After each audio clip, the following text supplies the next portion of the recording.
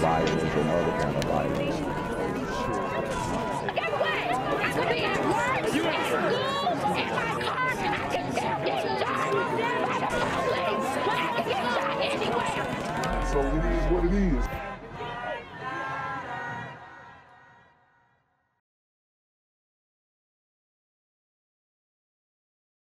What's good, cyberspace? It's the Black Gen Z Mindset. Make sure you go ahead and like, comment, share, subscribe, and let's get into the video. Right now, New Orleans residents are growing increasingly concerned as crime continues to rise. A crime expert is warning that if the violent crime wave in New Orleans is not slowed down, residents could start to leave for other cities. Woo! So just like there is a mass exodus in California, it looks like there's going to be a mass exodus from New Orleans as well.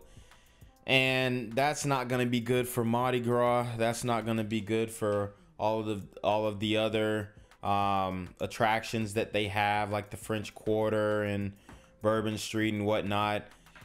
So it's going to look really ugly out there in New Orleans. You know, you can't just have these super gremlins just running amok in the city, and they're expanding into other territories as well. It's not just in the hood anymore. So people are starting to feel it, and people are sick of it. You know, you can't even park your car in your driveway without somebody trying to get up under it and jug something, or they just busting your windows out and going in your car just like that in a subdivision with a cul-de-sac. So it's gotten bad under Mayor Latoya Cantrell's leadership. You know, that sister is running the city into the ground. WDSU reporter Eli Brandt has more tonight. Dr. Peter Scharf, a criminologist with LSU School of Medicine, said this is a trend he saw post-Katrina, but this time it's for a different reason. I also had the opportunity to speak with someone who has been touched personally by violent crime about his thoughts on people leaving the area. I had thought about moving back there years ago, probably 5 or 6, maybe 7 years ago, and I'm glad I didn't. Adam McFall left New Orleans years ago, but still feels the effect of the city's violent crime wave. Yeah, and this is where the rapper, what's that boy named? Jada Youngin, new money, old money, keep calling. This keep calling. That's where he got gunned down at. And they're gonna call that white flight. Oh, it's white flight. He's running away just because it's, you know, black people moved in the areas and black people are in political power. So now it's just white flight because they don't want to come back and they're moving away. This is the real, this is like the red pill of what white flight is, okay? Because, and it's sad to say, but once you have a host of these super gremlins moving into the neighborhood, and then they bringing a cousin them, and now they running up into your house. It's that bad, you know, and we have to change that. We got to change that, and that's something that we have to do internally, because it looks like they're willing to give the city of New Orleans away. People are just moving out completely and going to other parts of Louisiana, or maybe even moving out of the state completely. So what I think is going to happen, they're going to surrender the city, you know. They're going to surrender the city, and you know, it's going to be a circus for a long time, maybe a 10-year period. Then they're going to, you know, knock everything down and gentrify it. And then it's going to be this same cycle going back and forth. But I hate to call it like this, but this is just what the pattern is, it seems. And like I said, it's something that we got to deal with internally in order to maybe change this trajectory. But I'm afraid that that's where it's going. I mean, you have people getting shot who attend, you know, LSU. That was a big deal. It was swept under the rug, but it was a big deal to the locals. I mean, just go back to the video. I think her name was Allison Rice, right? She got clapped. Go back to that video, look in the comment section. It's locals in the comment section. Locals saying, oh, that's not happening. And then it's locals saying, yo, like, we scared. So you really have to pay attention to what's going on in New Orleans. #1 murder capital per capita in the United States. So just let that sink in. If his father, Scott Toops, was shot in uptown New Orleans in July. My dad was very fortunate to make it out of this incident with his life. It's violent crime like what happened to McFall's father that has LSU criminologist Dr. Peter Scharf concerned about something called crime migration. New Orleans has some of the highest murder rates in the nation and has various other violent crime stats on the rise. There's no indication that, in fact, we've gotten a hold of the crime problem. So as long as we have 20 per month rates of murder, people are not going to want to be here. 20 murders per month. Let that sink in. That's 20 bodies. 20 bodies. Sheesh.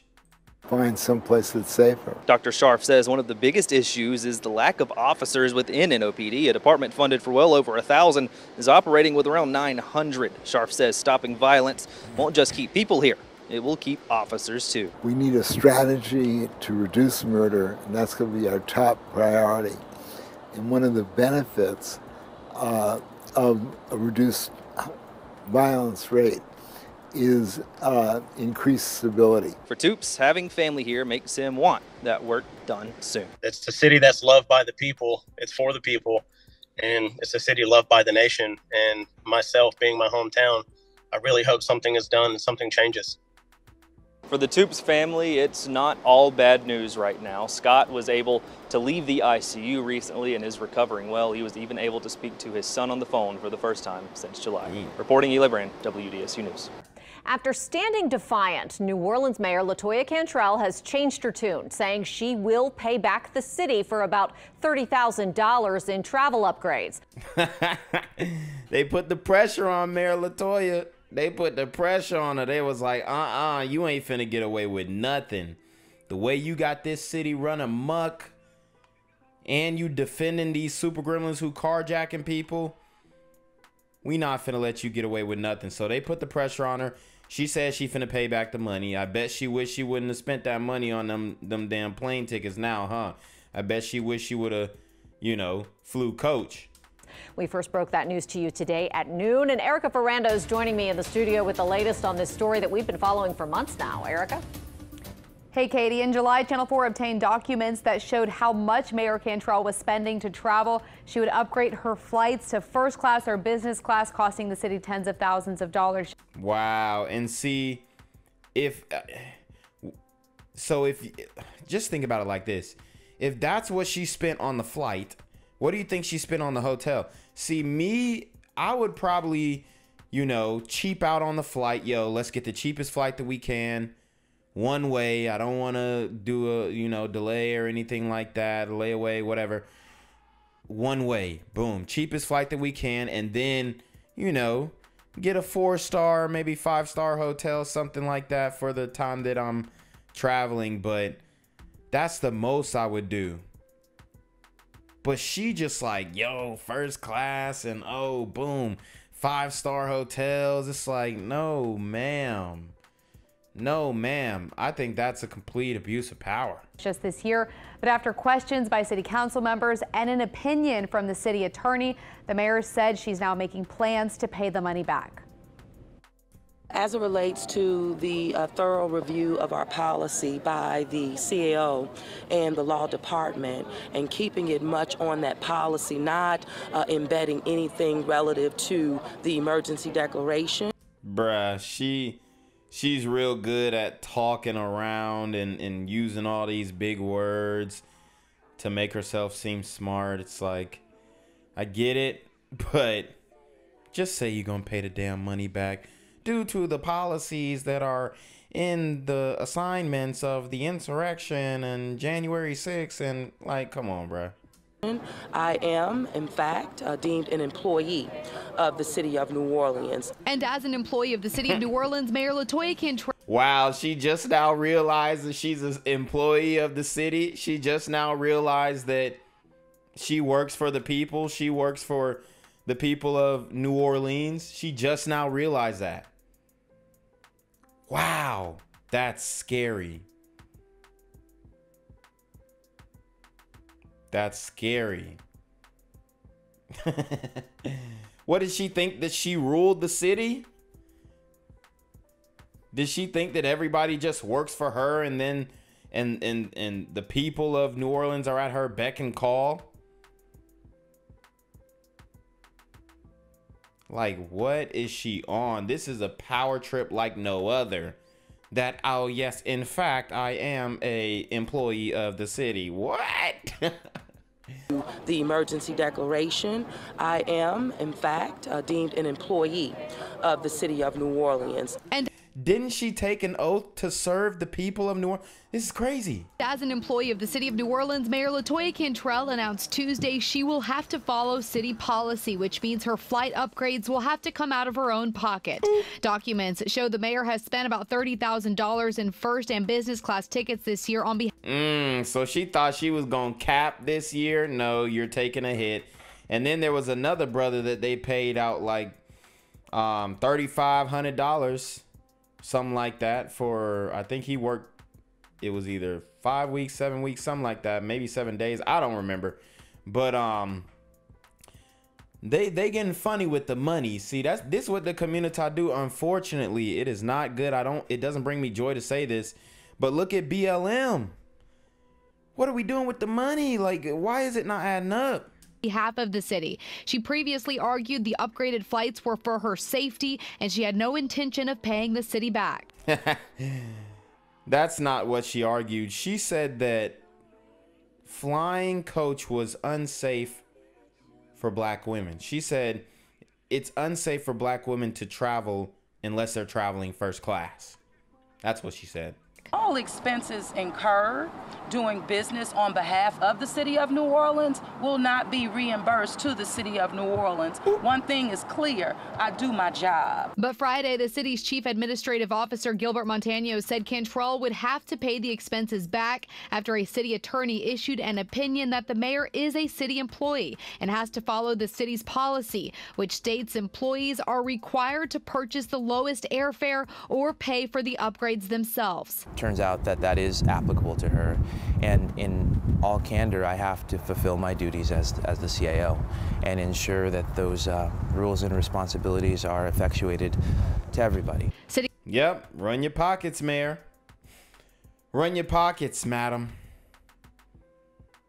I bet she gonna fly Spirit next time she hop her ass on a plane. Council President Helena Moreno previously threatened to cut the mayor's salary next year if she didn't pay the money back. She was in violation of the policy. So I'm glad that she'll be repaying the city and that we can work to put this behind us. It is very clear that business was done on behalf of the city of New Orleans. However, I will have to reimburse the city for those business expenses. And so I'm moving forward to do that. The good news is, she's acting like she is running her own business or something.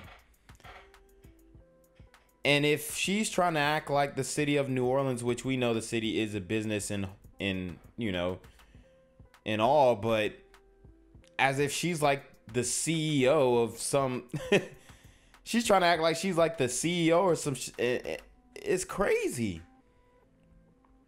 Like, ma'am, you're really not doing nothing. And if you were the CEO, you're running the city you're running the business into the ground. That's what you're doing. Things aren't getting paid on time. People getting shot, carjacked in the street. You showing up to somebody, you know, baby kid hearing, defending them after they done robbed and carjacked 3 white women. It's not looking good. As I've said, work done on behalf of the city of New Orleans.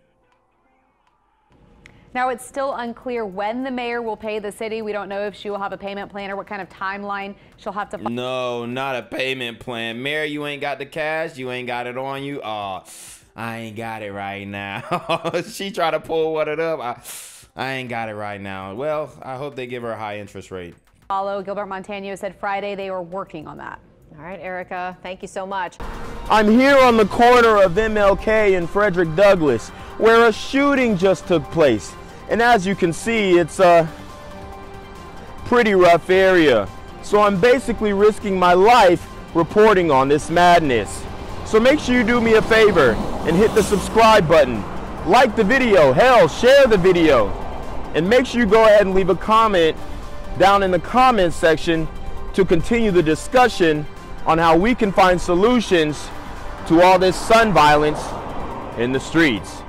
I'm Jenquavius Jackson, here live, reporting from Atlanta, Georgia, BGZM News 17. Safer than it's been in a long time. Staff City is safer than it's been in a long time. Staffing numbers are staggering, as you know, not only in New Orleans but across the country, which pushed me and forced me to make every single roll call within our police district, 8 districts. Wow. So she really said it's safer than it's ever been. This is the mayor. At least keep it a buck with us. Say we're doing our best. It's a difficult job. There's low morale on the police force. People are resigning. People are going to other cities that support them more.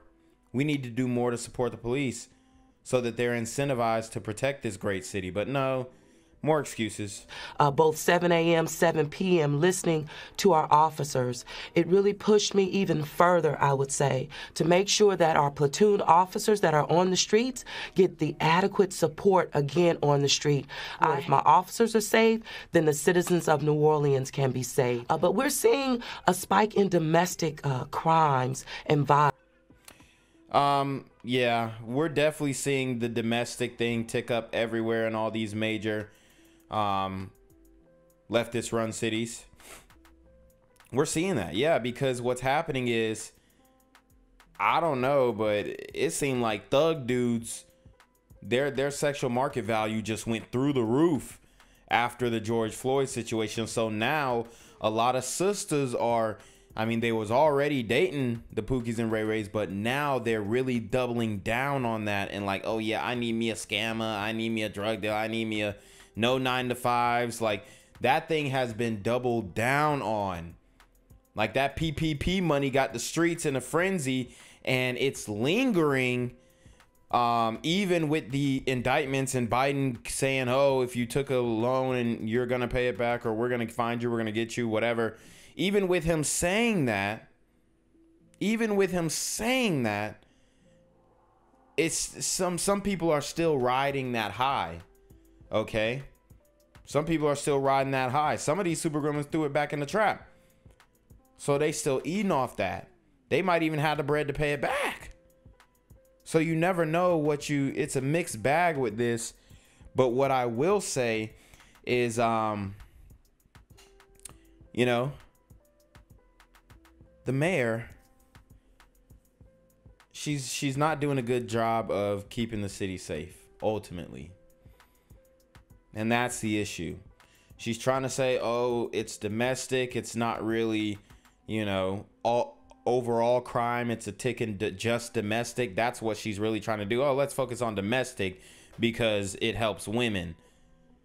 And then you're going to realize that, oh, well, it's a lot of women who are offing their children and offing their significant others as well. So, I mean, if we add up the times that one of these super gremlins offs his girl or shoots his girl or whatever, to the times where these, you know, super sister gremlins are offing their kids and, you know, doing it reverse back to the men, I don't know what that'll look like, but, and I'm not saying it'll even be close, but it'll definitely narrow the gap there. Violence, meaning it's less a random, but more people who know people hurting people in our city. That spike absolutely since COVID-19. We had So they're blaming it on the pandemonium. Okay. 0 jury trials for over 2 years. We had an issue with our district attorney relaxing cases. Yeah, and Jason Williams is the district attorney, so she's blaming it on him. He actually was under tax fraud investigation for a minute, so that definitely had his attention. And you know, he wasn't charged with anything, but the white woman that he was in bed with was charged. So that's a little I guess it's reverse racism, if we will, right? Where the brother got off and, you know, the Karen had to do some time in community service, at least. Or not even accepting cases.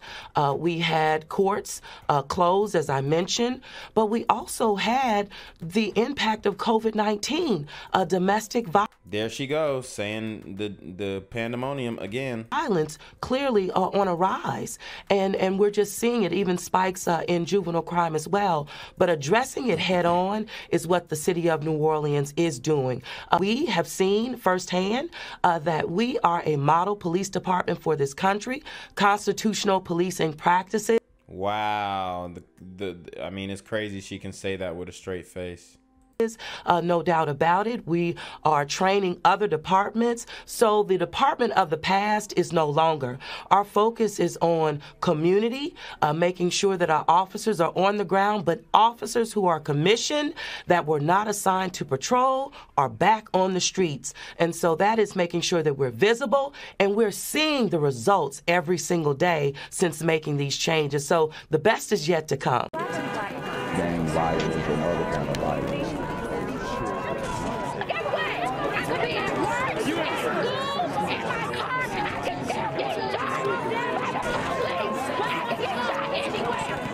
So it is what it is.